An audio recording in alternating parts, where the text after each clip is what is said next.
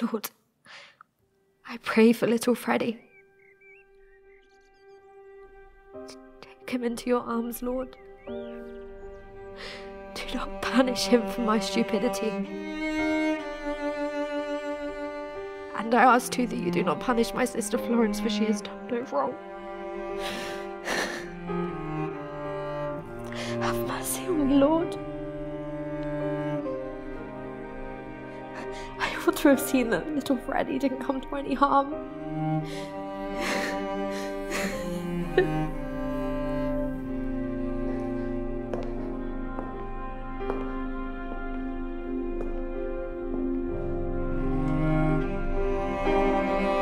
Forgive me, Lord!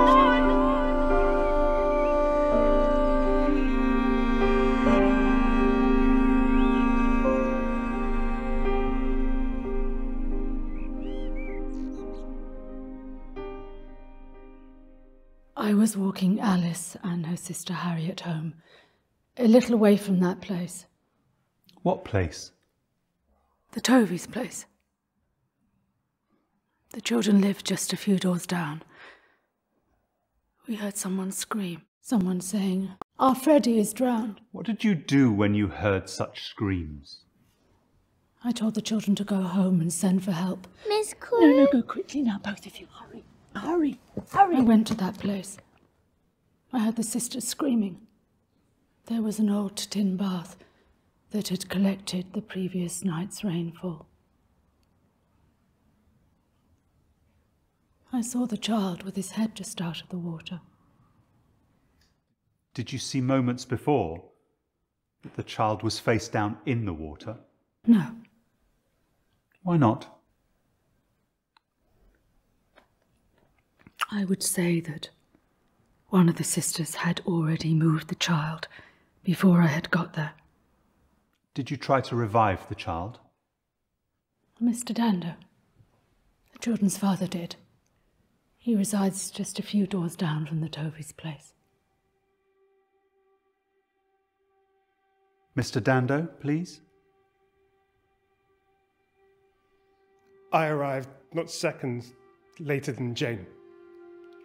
I too ran over as soon as I heard the screaming. I saw the lifeless child in the bath, head just above the water. Had the deceased child been moved?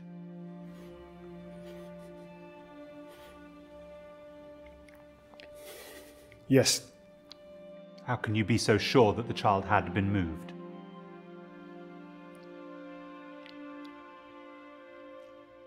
Because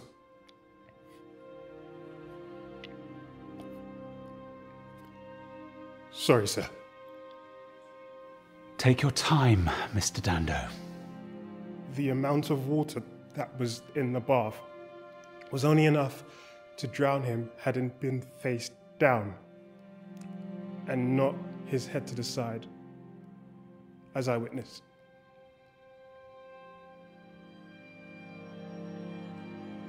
Can I go?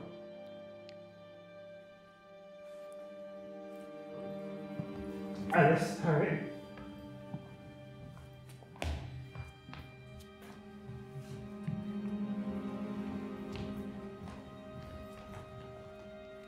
The facts are that the tin bath in question was in the garden outside of the house. It was left outside the previous night and had filled a few inches deep with rainwater.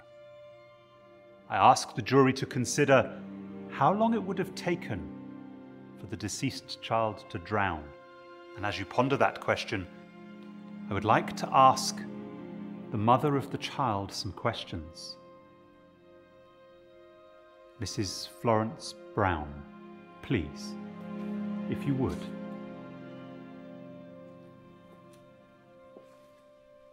I am Mrs. Florence Brown of Stoneclose, Frampton Cotterell, wife of a carter and mother to Arthur Frederick William Brown. Freddie was in his 9th month. He could not yet walk, but could crawl and pull himself up. Please continue. On Monday afternoon, after tea and at around 5 o'clock, I left him in the garden to watch the rabbits. I was in the habit of doing so. My sisters and mother had done the same. I went outside to fetch Clarice, who was scrubbing potatoes at the time, and I asked her to watch Freddie at once. I had to light the fire for the saucepan. Clarice said she would watch him right away.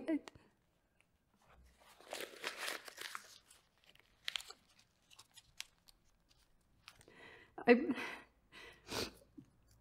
was only so close. If I hadn't have left it.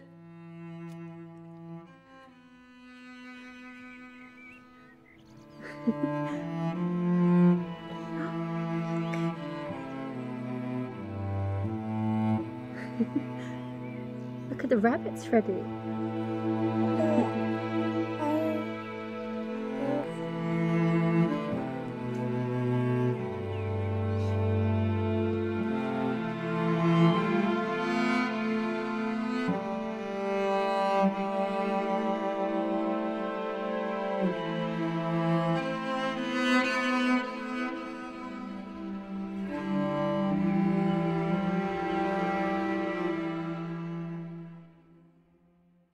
Miss Clarice Tovey, sister of Mrs. Florence Brown, I think we need answers from you to explain a few inconsistencies, one might say. I'll be happy to answer any questions, sir. After your sister asked you to tend to the now deceased child, how much time passed before you entered the garden? Only moments. Would that mean minutes or seconds? Seconds, sir. Can you tell us how you found the deceased? Miss Tovey, how did you find the deceased child? Well, can you not answer? Is the guilt eating at you? She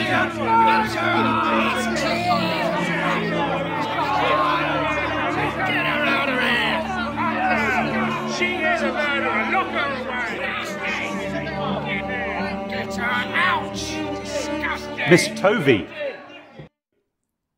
The foreman's question, Miss Tovey.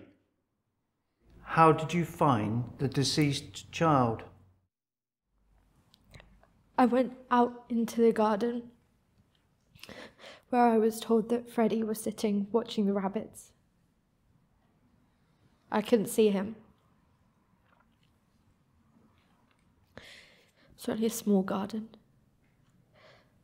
But then I spotted his slippers in the tin bath floating on top of the water. And did you instantly think that upon seeing the child's slippers that he might be under the water? Well, I couldn't see Freddie clearly in the water. It was only when I went in to retrieve the slippers that I felt his legs. Did you pull the child out of the water? I did not. Why not? I went in to grab the child and I caught hold of his dress. Why did you not pull the child out of the bath? He felt floppy. Again, I ask you, Miss Tovey, and I ask you in front of the jury and witnesses, why did you not pull the child from the water? Your sister had come into the house. She had left the child for a moment, so making your way straight to the garden took less than a minute. It is fair to say that the child would have only have been under the water for mere seconds. So quick action was paramount on your part. I cannot hear you, Miss Tovey. I knew the child to be dead! Why would you think the child was already dead? It's all my fault. It's all my stupid fault. I went into the garden at once as requested. But it was a warm day and I was very thirsty. So, on making my way to the back door, I spotted a bottle of ginger beer on the side of the table.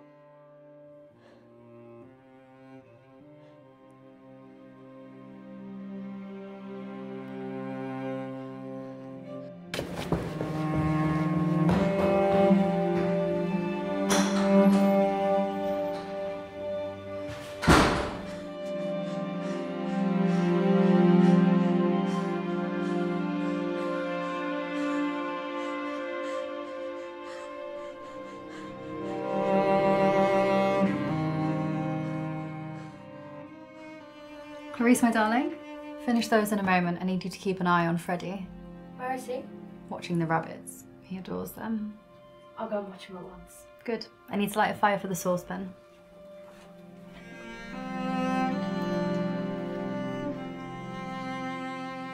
Auntie Clarice is coming, Freddie.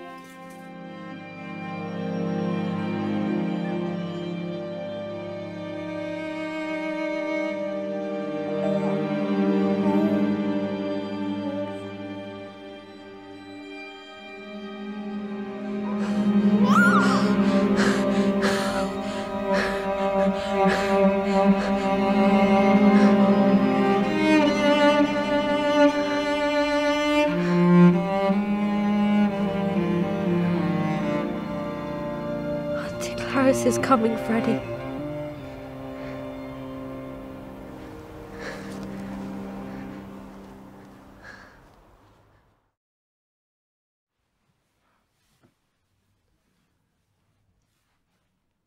We, the jury, would like to return a verdict to the effect that the child, Arthur Frederick William Brown, accidentally drowned by falling into a tin bath containing water.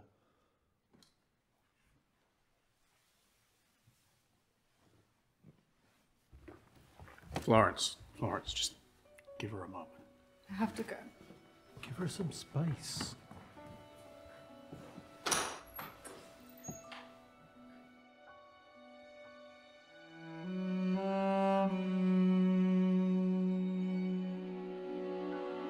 Is there anything you'd like to add, Mr. Foreman? Yes, indeed there is.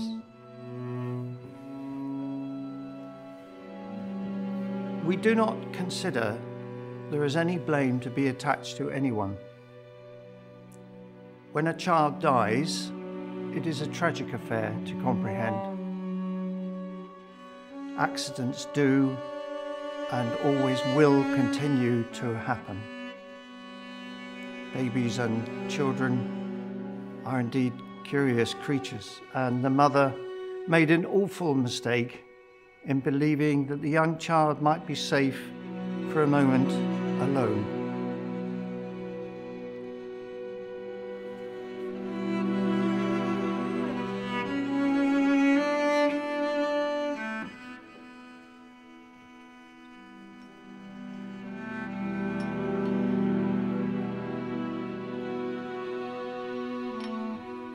Auntie Clarice is coming, Freddie.